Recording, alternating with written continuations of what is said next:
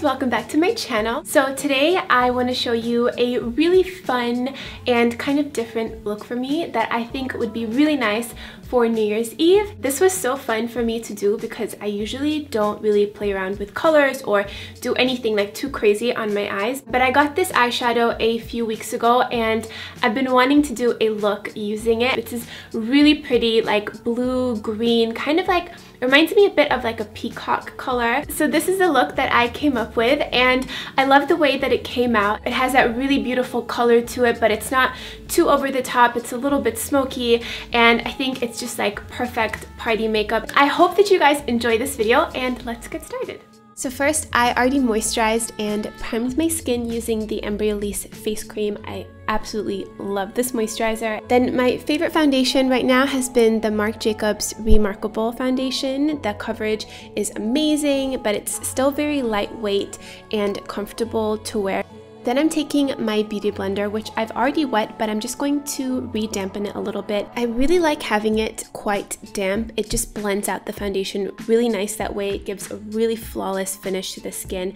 And this is my favorite way to apply foundation. It does take a little bit longer than, say, blending it out with a regular foundation brush, but I think it's totally worth it, especially if you're going out for like a special occasion.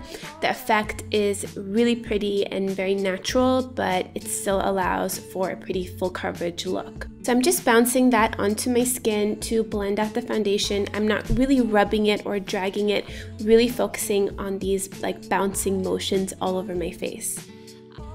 Next, I'm just going to neutralize any darkness on my skin with this NARS Creamy Concealer in the shade Biscuit. I'm taking that right underneath my eyes, and then I'm also taking that over any blemishes and also around the sides of my mouth where I tend to have a little bit of darkness. And then again, just taking my beauty blender and I'm just bouncing that on top of my skin to blend that concealer in.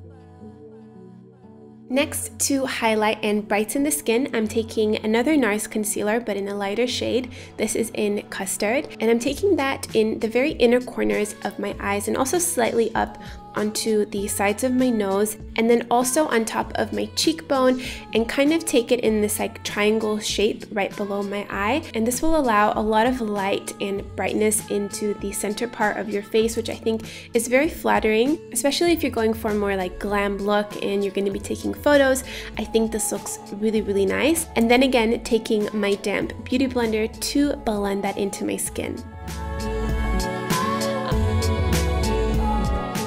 Next, I'm just removing any foundation or concealer that got on my lips, and now it's time to set the skin. So first, I'm going to bake my under eyes, which sounds crazy, but it works really well. It's a great technique.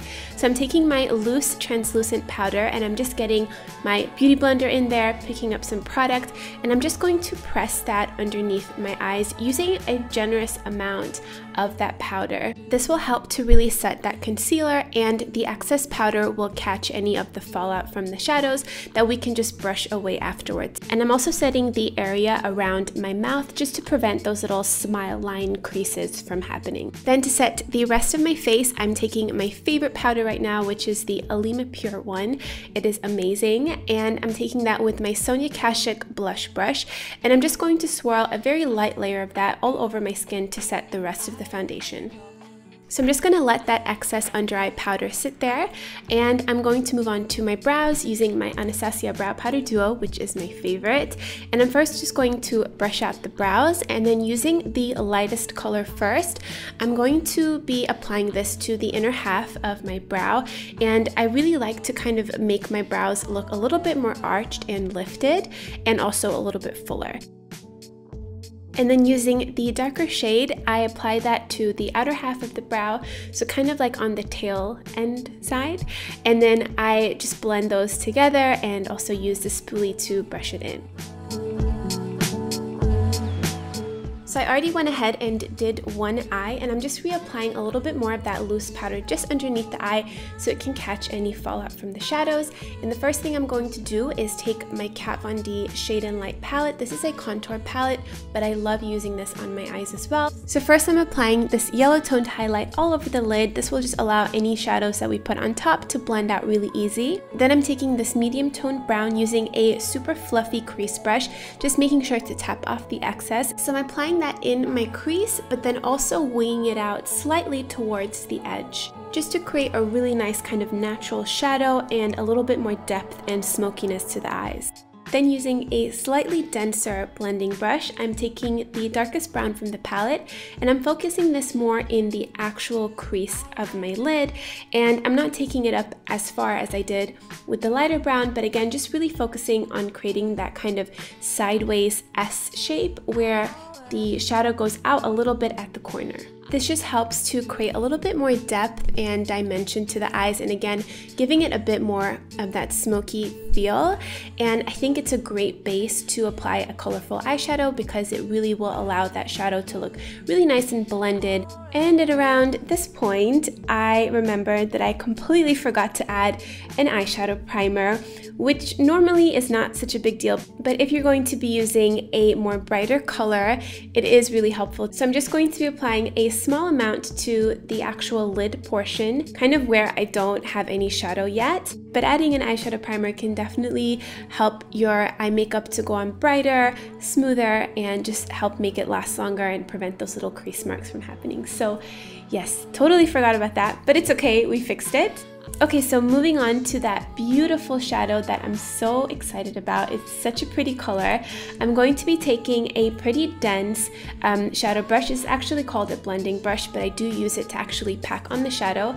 And I did wet my eyeshadow brush. It just helps make the eyeshadow go on a lot more pigmented and stronger looking, so I recommend doing that. And I'm just really going to pat and kind of press that shadow onto my lid. And then using a clean blending brush, I'm just going to soften that edge of the color just to kind of make it blend in a little bit more with the browns that we added into the crease. And with any shimmery color, it's very normal that once you start blending, it kind of starts to lose the shimmer. So we're going to go back in with a second layer of that blue, and it's really going to make it pop. But before doing that, I'm just redefining the crease color a little using that darker brown shade. And I'm also going to take some of that brown and just place it underneath my lower lash line. So again, just making sure that my eyeshadow brush is wet and dampened. I'm going to take a bit more of that shadow and just press that onto the mobile part of the lid. And then just ever so slightly, I'm going to just kind of soften that edge and blend a little bit into the crease. Next, I'm taking this beautiful gold shadow, which I actually also use as a highlight. It's also by KIKO, and I'm taking that into the inner corners of my eyes. Just for a little bit of definition on the lower lash line, I'm going to take this deep, dark, matte brown color with a flat angled brush, and I'm just going to press that on my lower lashes, and then I'm taking my blending brush to blend that in. So now I'm just going to apply some black liner to my waterline, and then taking my Kat Von D tattoo liner, I'm going to give myself a little bit of a cat wing. So I'm just making a flick at the outer corner and then just trying to stay really close to my lashes. I do have a full video explaining step by step how I do my liner. I will link that below if you guys are interested. And then I'm just going to go over that with my NYC liner, which will help to darken it and also mattify that black. Next, I'm going to apply some falsies. These are my favorites. They are by Ardell, and they are the Demi Wispies. They are a little bit long, so I do like to cut off about that much from the inner corner, and then just place those right on top of my natural lashes. And then I like to just kind of press down on the lash band just to make sure that they're really set in place. And then I take my NYC liner again and just kind of go over that lash band just to make sure that it's covered and there's no like shiny glue that can kind of peek through. And then just to vamp up the lashes even more, I'm applying some mascara to both upper and lower lashes. So next I'm going to contour and bronze up my skin using this Hoola bronzer, and I love the brush that this comes with. It is perfect for contouring. So I'm focusing this on the hollows of my cheeks and really sculpting my face. And then I also like to turn that brush to blend that color in. I also like to get my forehead and just make it look nice and bronzed and sun-kissed. Then I do the same thing on the other side, and I also do the sides of my nose and my jawline.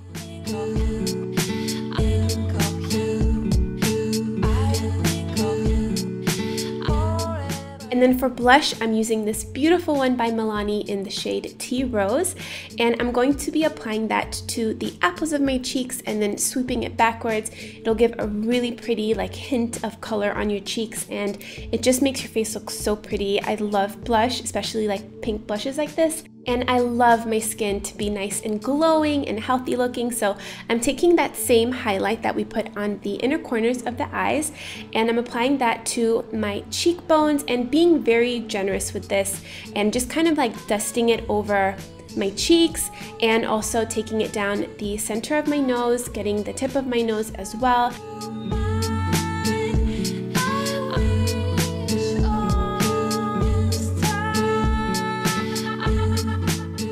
And then onto lips, I'm taking this beautiful pinky nude lip liner. This is my favorite lip liner, and I'm going to slightly overdraw just the very center portion of my lips, and I'm also going to fill in my lips with this color. This lip liner is waterproof, so it's very, very long wearing, and it's very pigmented.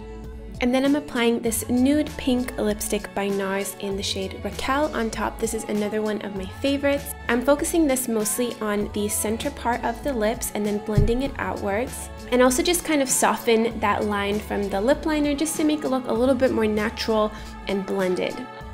And then for the final touch, I'm taking my Caudalie Beauty Elixir water, just shaking that up and then applying some to my face. This is just going to help make all the makeup kind of just melt into your skin. So that is the completed makeup look, and now I'm going to show you my outfit. First, I'm putting on these beautiful gold studded earrings that I got years and years ago. They're one of my favorite pairs. I believe they're from Forever 21. And this is one of my favorite dresses that I own. It's by Alice and Olivia. I got it in New York a few months ago. I love everything about this dress. I love the peplum, I love the floral lace, I love the cutout on the back. I just think it's such a feminine and classic dress. It's like the perfect little black dress. And because it's pretty cold right now, I also put on these black tights that are pretty thick, so they do keep me quite warm. And for shoes, I'm wearing these black strappy heels that I got from Zara. And again, because it is quite cold, I have to put something on top. So first I'm layering on this black vest, and then I put on this black peplum jacket, which I've also had for years, and it keeps me warm. So I'm keeping this outfit all black, and this is one of my statement kind of looks that I love to wear when I go out. It's super comfortable and girly, but it's still a little bit kind of like edgier. It's not, you know, too girly, which is the style that I like. Is the completed look with makeup and outfit. I really hope that you guys enjoyed this video. As always, I will have a list and links to all the products that I use. Thank you guys so much for watching, and I hope that you will all have a really nice New Year's Eve. Even if you go out, stay home, whatever you end up doing, I hope that you guys have a really nice night. If you guys did enjoy this video, please give it a thumbs up, and as always, you can follow me on my social media. I am on Instagram and Snapchat, and both of those are at AnnieJaffrey. Thank you again so much for watching, and I'll see you guys soon. Mwah. Bye guys!